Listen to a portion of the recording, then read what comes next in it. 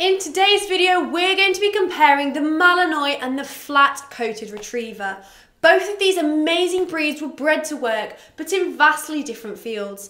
Let's see how they compare head to head.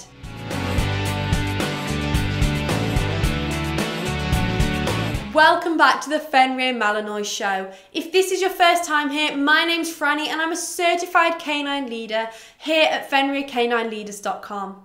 This channel is dedicated to helping you learn everything you could possibly want to know about Malinois, and then how to become a high-level canine leader that can raise perfect Malinois. So if you're a lifelong Malinois lover, thinking about getting one, or just started your journey with your new Malinois, then this channel is for you. So make sure you hit that subscribe button and turn on the notification bell so you never miss a future Malinois video. So let's dive into today's video and we'll take a deeper look at the main differences between these two breeds. Let's dig right into each breed's histories and get a better look at how our cherished modern canines were developed. The Malinois is actually one of 4 dogs belonging to the Belgian Shepherd dog. Each of the 4 were named after the region they were developed in.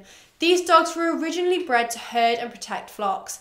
In the late 1800s, each of the 4 types of shepherd dog were given their own breed standards that set them apart. Over time, the Malinois became specialised in personal protection and today fills many working roles.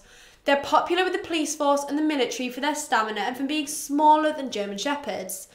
They even played a part in both world wars. The flat-coated retriever originated in England and was bred as a gamekeeper's dog. They're said to descend from the now extinct St. John's water dog, but it remains unverified. After being introduced to the US, these dogs became increasingly popular as gun dogs. But their popularity didn't last long, as it was quickly overshadowed by the Golden Retriever, and by the end of World War II, so few remained that the breed's future was uncertain. However, in the 1960s, careful breeding brought the dogs back from the brink of extinction. Today, they're kept as companions and used in sports and conformation showing. Moving on to appearance, these dogs look nothing alike.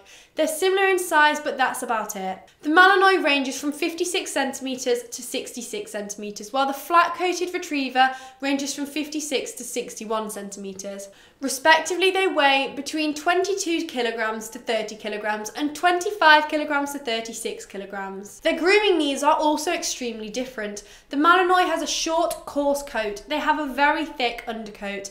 They need to be groomed weekly to keep up with it, and more when shedding season rolls around. These dogs are also prone to dermatitis, so it's important to carefully choose any bathing products for them. The flat-coated retriever has a medium to long coat that will require daily brushing to keep it free from mats and tangles. They also enjoy being in water and will need to be bathed regularly, as they are prone to picking up mud. But this means that it's important to keep a close eye on their ears and to dry them thoroughly. Trapped water can lead to ear infections. Hey guys, sorry to interrupt the video. I wanted just to quickly let you know, if you're interested in watching more videos about me actually working with dogs, following the cases of the behaviour modification programs and the different training programs that I implement, as well as me training and raising my own dogs, then we've got a dedicated channel to that exact thing. It's called Fenrir Canine Training. There's tons of videos on there, and there's multiple new videos of me working with dogs and some of our Fenrir certified trainers working with dogs to give you incredible levels of value and to help you have perfect canine companions just like these guys here. So there'll be a link in the description box below. I can't wait to see you over on that channel. This moves us into trainability for each breed. The Malinois is very intelligent and handles training very well. Being as they're so sensitive to their surroundings and alert, they can pick up on commands very quickly. They do well with clicker training and positive reinforcement. Though they can be independent, and those new to the breed may find training somewhat of a challenge. Because these dogs are sensitive, it's important to make sure training is done properly and never in a harsh manner. It can cause a negative impact on the dog's behaviour. It's also important to note that because this breed was made to protect, they should not be trained to protect, as they could become aggressive. Flat-coated retrievers are also extremely intelligent, but you wouldn't expect anything less from a breed descending from the Border Collie. Though they can be strong-willed and have a mind of their own at times, they do need a calm, consistent leader to understand their needs and to put them on the right path. This is partially due to the fact that they mature more slowly than other breeds. This naughty behaviour can make new owners want to rush training and correct behaviour, but it's important to give the flat-coated retriever time to mature into a proper adult, so it's very important to never rush their training. Much like the Malinois, they don't do well with harsh correction. Both are wonderful dogs that love to be with people and love to please. Malinois are very affectionate with their family and love any children that they consider to be their own. They love to be included in whatever the family is doing and love to play, but it's best to supervise playtime with kids as they can get a little too playful.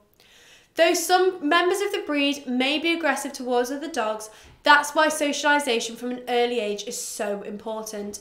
The Malinois was bred to protect most and foremost, and they won't hesitate to step in if they feel their family is in danger.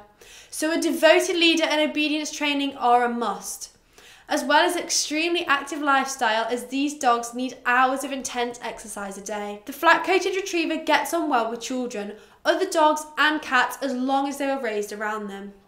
Though they tend to take after their collie ancestors and are all go, go, go. That's no problem for someone with an active lifestyle though, but others may find them hard to keep up with. Training is also important for this breed because they mature more slowly than other breeds. Though unlike the Malinois, the flat-coated retriever makes for a rather poor guard and personal protection dog.